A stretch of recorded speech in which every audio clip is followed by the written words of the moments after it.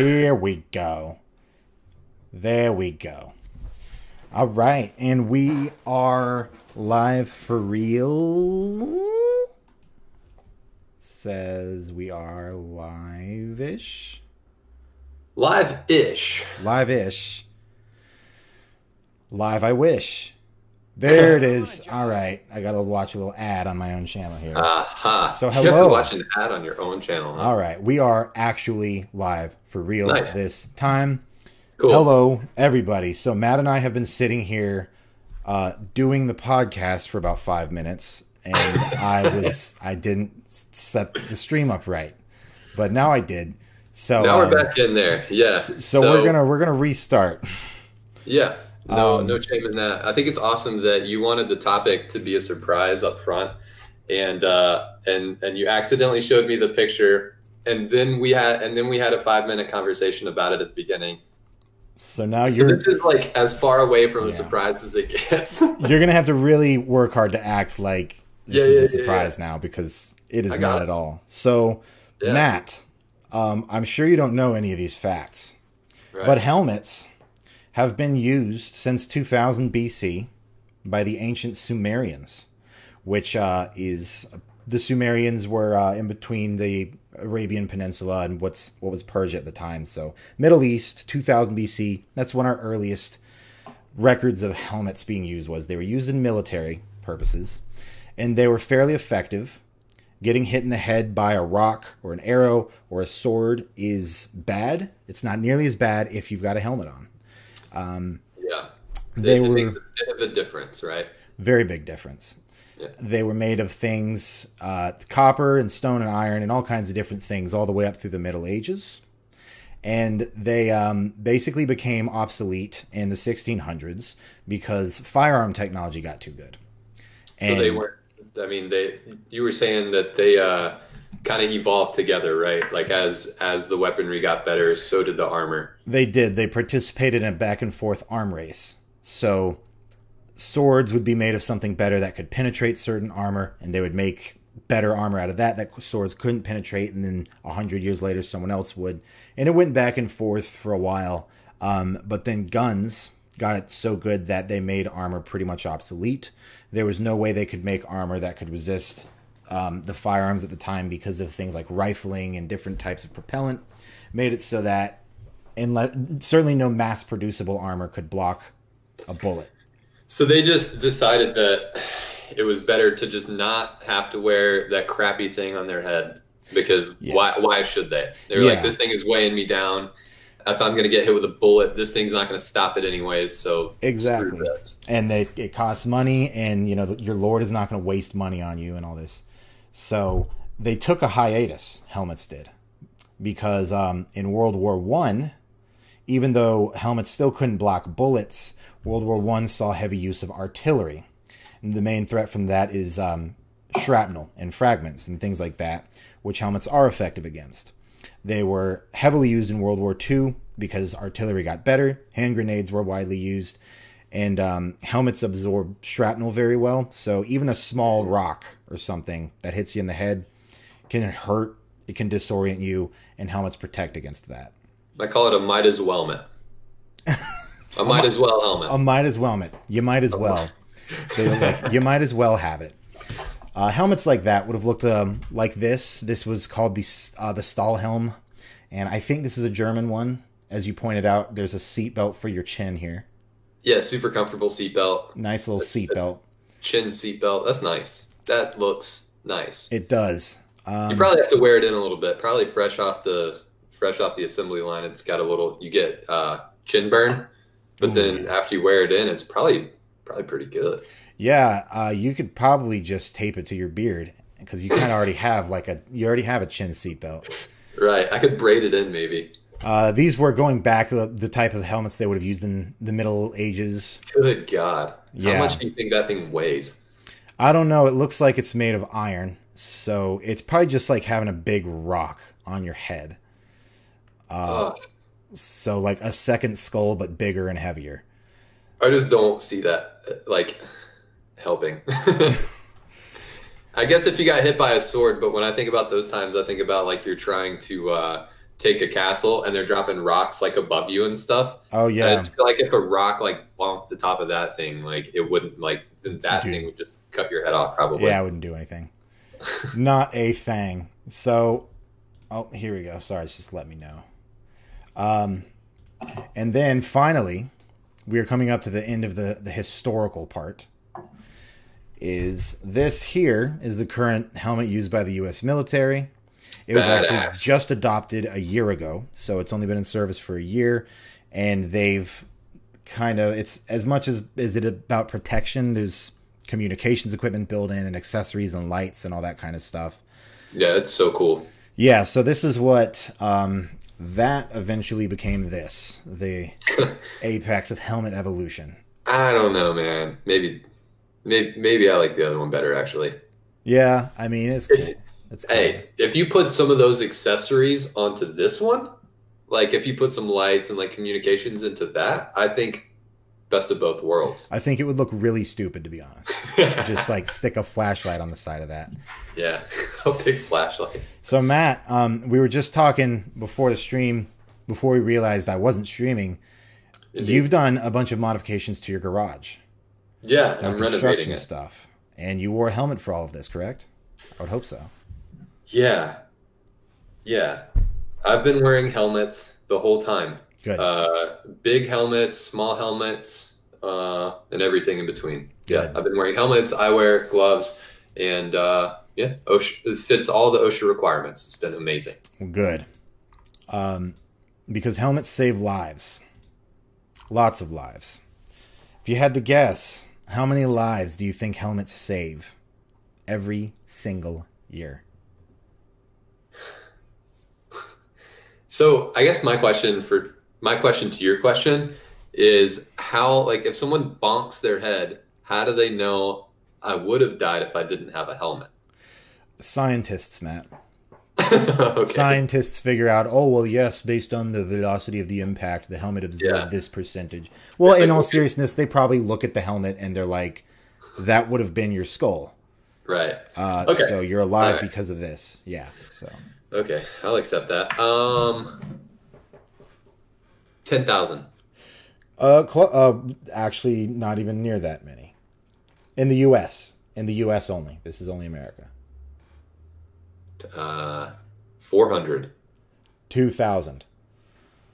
Hey. So you're kind of right in the middle of the exponential growth. Like, first overshot it by a lot and then undershot it by. Yeah. So, yeah, 2,000 a year. It's estimated that an additional 1,000 could be saved every year by people who died but weren't wearing helmets. So had they been, about 1,000 people could be alive. Most of these involve motorcyclists. Okay, yeah, that's what I was going to ask. Is this just like, does this take in like skateboarders and cyclists and who else wears helmets? Construction workers probably. Yeah. Someone who took their helmet off when they weren't supposed to and something fell and hit them. But it's mostly motorcyclists. It's mostly motorcyclists because riding a motorcycle is insanely dangerous because you're doing what a car does, but you're just exposed. You know, you see those people on the highway who merge in and out of lanes going 70 on a motorcycle. Like, but damn, does it feel good with that breeze in your beard? And have you ever ridden a motorcycle? Not once. I've never driven one. Not once. Oh yeah. My grandpappy used to be a motorcyclist, and he had the Indian motorcycles. And I've always thought about if I ever had enough money to get a motorcycle, I'd like to get an Indian. Those things are pretty cool. An Indian? That's like the brand? Yeah, it's like I mean, they used to be much more popular probably in like the 60s or whatever. Okay. Now it's all Harley Davidson. But I went on their site and Indian motorcycles are still going. I think in Greensboro, actually, where you and I both used to live, Greensboro, North Carolina, they had an Indian motorcycle shop there. Really? Yeah. I'd never heard of that. Although the only motorcycle brand I would know is Harley Davidson. Right. Because it's just like the one, you know. I think Indian now, because it's so like vintage cool, it's like the hipster motorcycle. It's like if you're driving, I mean, no offense to anyone who has an Indian, I want one, but I think it's like the hipster, like it's like because a lot of people haven't heard of it. I don't know. It's retro. Yeah. Okay. So it used to be the cool thing 50 years ago, so now it's cool again. Right. I mean, they've got some pretty like techie like new bikes though that look really cool. Anyways. Well, if you ever get it, let me take it for a ride. I'll let you hop on the back, no doubt. Now, before we get off the topic of history of helmets, I wanna do history again here, and I'm going to show you some images of helmets, and I want you to tell me what nation they were used by and what their name is. Okay. Oh, gosh. So what is this guy here called? That's called the clamshell. The golden dimpled clamshell. The golden dimpled clamshell. Yeah. What society do you think used this? That's France. It is actually called. You were kind of close, to be honest. The frogmouth. Frogmouth. The frogmouth. The frogmouth, and it was used. It was used by Germany in the 1400s to 1600s. That's German. It is German, based on my research. They're really preserving the neck there. I think they're assuming a lot about people taking shots to the neck. That one looks like it probably took a couple too. It does. And you were close though, because clams and frogs are both sisters. Aquatic. Sure. Sisters? I don't know if they're not sisters. What is this called?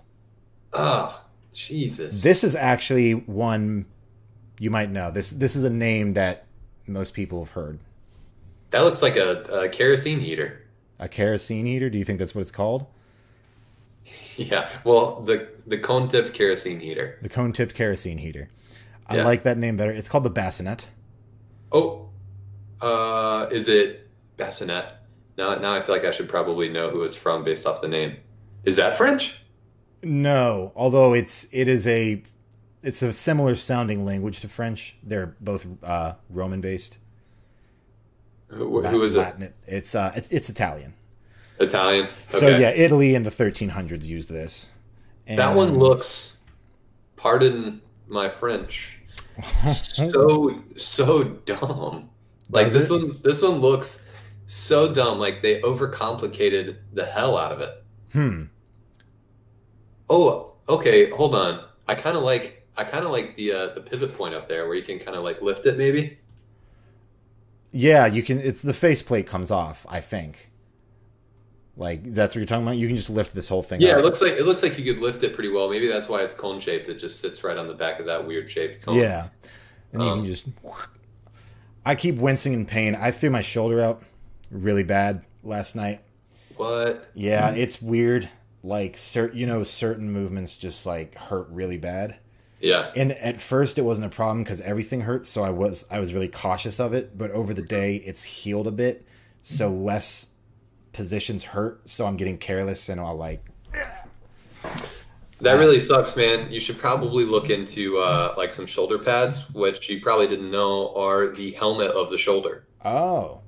Yeah, you didn't think you'd be learning something today, did you? I didn't, especially not about helmets. Yeah, I did all the research, and I never saw a single academic calling shoulder pads the helmet of the shoulder, or the shoe the helmet of the foot, or anything like that. Exactly. Yeah, that's what they're all called. Do they make helmets for beards? Yeah. What are those called? I can't tell you. It's a secret amongst bearded folk. I don't know what it would be called. I got a beard. A beard. Yeah. What is this called, smart guy? Huh? What was this? What was this called? Oh, God. That is disgusting. Yeah, it is. That's been... Ugh. Mummy-faced. a solidified mummy face. It is called the Salet. Okay. Sallet. I don't know if the T is silent. French. Hungary. It's Hungarian from the 1500s. I'm going to say French every time. Yeah, you do.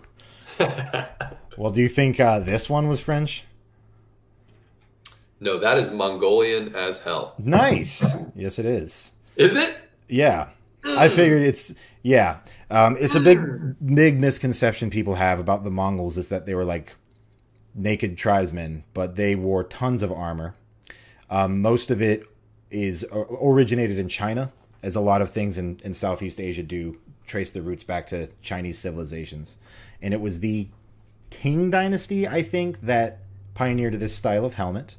And that made its way into the Mongol hordes during Genghis Khan's conquest in the 1200s. Yeah. So, yeah, I feel like he could have done more.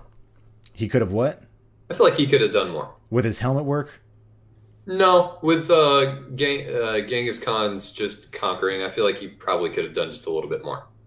Oh, yeah, he really did not make it that far. Yeah, he was like, China, Persia, all the most important civilizations. But... yeah, he's pretty lazy, huh? Oh, yeah, I'm going to leave. Yeah, well, he died. There's actually a big debate in among academics of how successful they would have been going into Europe because of how different it was everywhere else, because the terrain was very different. It was very rocky.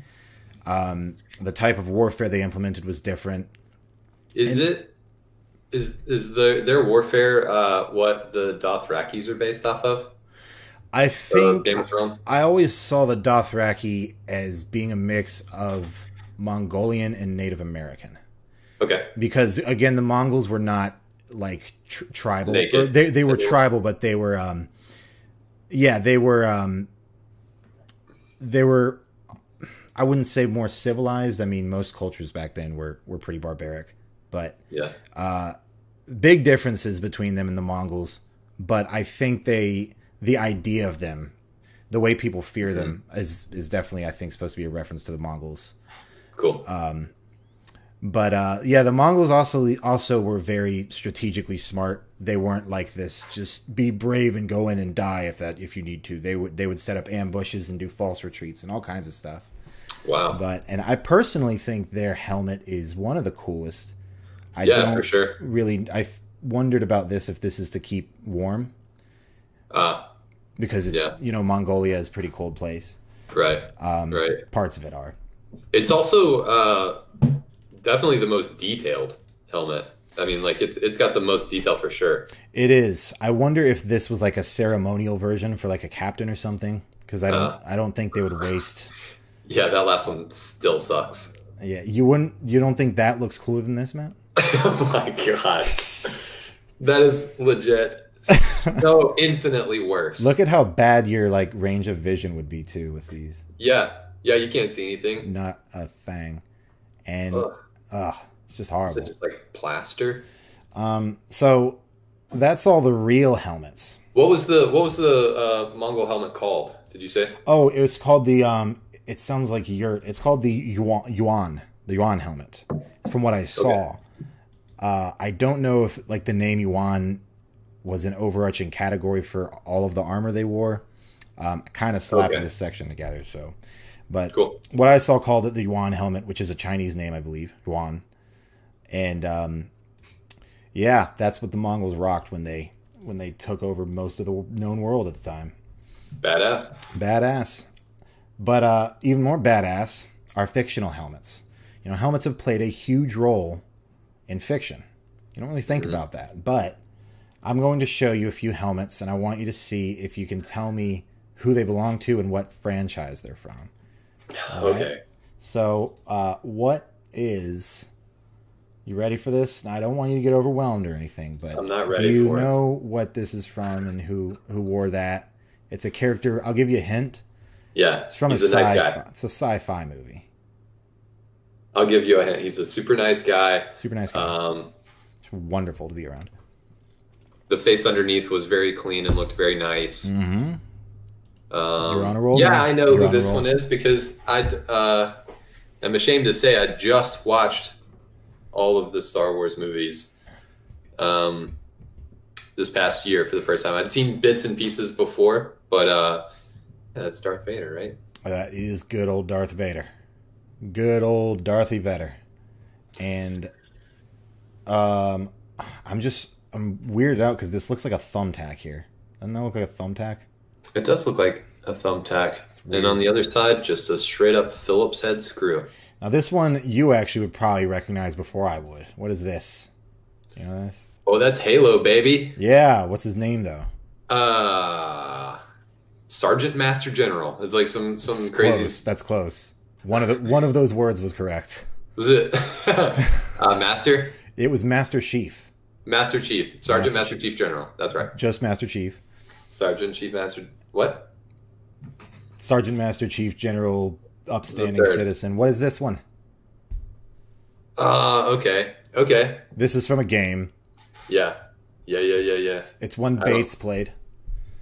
The one with a lot of place that you could go. Yes. That's the dumbest way you can word that. That was like the game's call to fame, though. A lot of place. Yeah. That could have been their slogan. There's a lot of place you can go. That was what it bragged about. There's a lot of place you could go. I'll get out of here later. Oh, God, dude. He would be so mad at me because I forget. You had a nickname for it that was inappropriate, which I don't want you to repeat. But you added. I don't say anything inappropriate ever. You added a word at the end of it, and it made it a joke. What's the game called? Skyrim. You remember Skyrim? I remember Skyrim. I'm trying to think of the inappropriate. I think I can conjure some jokes right now. Just off the tip. You put a synonym for working at the end of it. Okay. What's next? So this was like the weird thing about this helmet was it was like the logo for the game practically, but in the game it was terrible. Okay. It was like it's an RPG, so it's all about the numbers and the stats. Right, and this was like the first one you get. They were worthless and a dime a dozen. Hey, true or false? The Vikings helmets, did they have horns? Did the Vikings wear horned helmets? I don't know. I would say no. Maybe they didn't. They did not? They did not because horns on your helmet would be the worst idea because someone could like grab you and just yank you around by it. Yeah. The idea of horned helmets seemed to have just propped up out of nowhere. I'm sure there's history behind it, but everyone thinks of horned helmets when they think of Vikings, and that is. Or there's just like some guy named Jeff in like 1992 who was like, you know what? It would look cool if there was a horn on a helmet. Why is his name Jeff? Did that just come out of nowhere? I just think of like the guy that's like connected to Vikings the least. Like his name is Jeff, and he lives in Sacramento, and he just had this idea that horns would be the best. What is this helmet?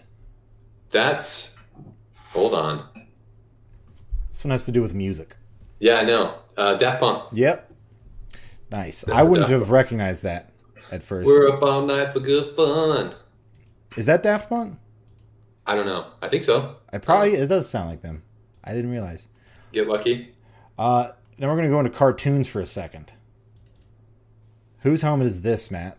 I'd be interested. I don't know if you know this, actually. Hold up. Really? I don't know.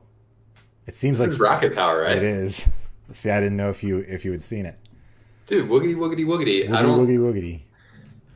Wait, was that it? Or was it just woogie, woogie, woogie? It was woogity, woogity, woogity. Woogity, woogity, woogity, woogity, woogity, woogity. How do you spell that? WUGUDID. Repeating. Oh, woogity. Do you remember whose helmet this was? Otto? No. No, bro. It was the squids. Oh, the squid. I remember an episode where the squid. Was it like the first time he surfed? It was on an ironing board. I don't remember that. Okay. Well, I think so. Because the squid never surfed, and then he finally caught a wave on an ironing board. This massive ironing board. Oh, like actually he took it out to the ocean and surfed on... Oh, that's absurd. Jeez. I feel like there was an episode where the squid surfed on an ironing board. Dude, he's such a shooby in that pic. Such a shooby. Shooby. Oh, man. Now, this one you better get. If you don't get this one, then what's the matter with you? I don't know what that is. You don't know the name of this helmet, Matt? This is the Bell Race Starflex DLX 550 carbon shell motorcycle helmet. It's like you haven't been paying attention. It's like I haven't been paying attention. You know what's insane? This thing is like $800. It's a motorcycle helmet. Looks like carbon fiber or something. It is. That was in the name. And then It looks like a belt. Got controls on the side, but I went to this website and motorcycle helmets. There's this place that makes custom motorcycle helmets, and they're insanely expensive. They're like close to $1,000. But yeah, that's what this one is. I don't even remember off the top of my head. Carbon fiber. Well, you'll be happy to know your score was you got 3 out of 5, and you didn't get Rocket Power's name, or no, you got 4 out of 6. And you did not get Rocket Power was a half get because you thought it was Auto Man. Okay. His helmet, yeah, Auto would never wear that. His helmet like had slits in it to let his hair poke through, which is what you need. Yeah, probably makes you better because you get cushioned by your hair and your helmet. Exactly. Yeah, a lot of people don't know that, and that's true. Genius. That's why they make it. That is why they make the slits in there. You're supposed to put your helmet on and then pick your hair through all the slits in your helmet. A lot of people don't know that. Like these. Yeah. So before you go out on your bike, you want to make sure you just kind of, yeah. I can't because my hair's not long enough. But well, it takes about an hour. You're supposed to plan an hour before you do anything where you need a helmet. Very nice. Put your helmet on and then get some tweezers and pull your hair through all those slits. That's very important. Basics explained. I think you're making that up. So Basics explained. You had been talking about sometime you like busted your face open because you weren't wearing your helmet? Yes. When you were skateboarding? Yeah. What was that? Yeah. So, I used to skate when I was a kid and ride a little skateboard. And when we would go to the skate parks and stuff, there are a few where I live around Raleigh, North Carolina. You would have to either bring your own helmet or they would give you one that you could rent. But I guess like early 2000s, no one really cared if you wore a helmet if you're just skating in front of your house. And at the time, the house I was living at across the street, there was another house where no one lived. And the driveway was kind of at a slant. And I was just starting and I couldn't do any cool tricks, but I was just going up and down the hill. And I went up the hill and came back down and hit a rock, and I was not wearing a helmet, and I fell on my face and I hit my eye, and I had kind of blurred vision, had to go to the emergency room. And you still to this day have 20/20 vision? Yeah, it's no lasting effects or anything. I didn't break anything. Lucky. It was just like kind of bloodied and bruised right here. And yeah. Man, I bailed once on a skateboard and I was wearing a helmet and I tore my face up. I was trying to go off a jump. Yeah, and I just like tore my face up and bloodied my nose. It probably wasn't that bad looking back on it. But you should have been wearing a Bell Carbon 5 Reflex Mask 32R. If I had this thing on, I would have been fine. Did you ever successfully do a kickflip? I could never do it. Yeah. Really? Yeah, I could do some like flip tricks and things. I got so close and I could never quite land it. I could get it to do a full spin and I could never land. I'm 29 and hop on a skateboard maybe once a year just to see if I still have some moves. I can still shove it. No way. And ollie, of course. And I can still do a couple things. I can get close to a heel flip still, but can't land it. Heel flip, I'd never even tried. They're coming out with a new Tony Hawk game. I heard it is a redo of one of the older ones, right? They're remaking the first 3.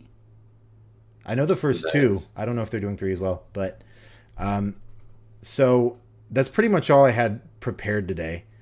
I kind of threw this one last minute together. This is the last one we'll be doing here. I'm an idiot and I forgot to set up the other place for streaming properly, so we don't get activated for streaming rights over there until tomorrow, so we have to wait until then. But from now on, all these podcasts will be over there. You can follow us there. I'll put a link at the bottom of this. Matt, any last thoughts about the amazing world of helmets? Not about the amazing world of helmets. Just be on the lookout for the new YouTube channel. And we also have Instagram, and you can find us on Instagram at Basics Explained Pod, where we'll be kind of... What's up? I didn't realize we had the Instagram yet. We're on Instagram. Yeah, I think you follow it. All right. Yeah, it's Basics Explained Pod on Instagram. And yeah, we just kind of post some pictures from the live stream, some funny thumbnail pictures or whatever. But yeah, go find us on Instagram. Cool. And yeah, look forward to the next one, Adam. All right. It'll be not nearly as cool of a topic. I don't really know how we'll ever beat helmets. Well, helmets is number one. Unfortunately, this is the coolest topic we've ever done. Yeah, so. Helmets is, yeah. We did rockets. We did... not very cool.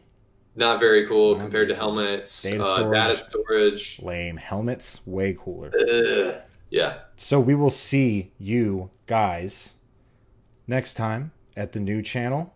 And I should have a video coming out for this one this Friday, so stay tuned for that. Thank you for tuning in, all 7 of you. And have a great evening. Matt, good to see you. Have a wonderful evening. Remember to wear your helmet on the way to your bedroom tonight. Every time I get in my car. What? Good.